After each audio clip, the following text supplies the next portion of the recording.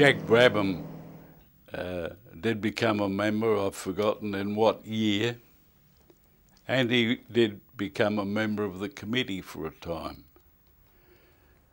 He was a committee member when we went to Catalina Park and planned out the Catalina circuit. But he was also the first person to introduce car racing,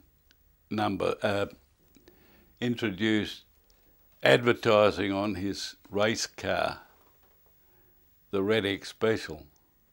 That created quite a disturbance in CAMS and the National Control Council. Just how long after that it became legal, I cannot recall.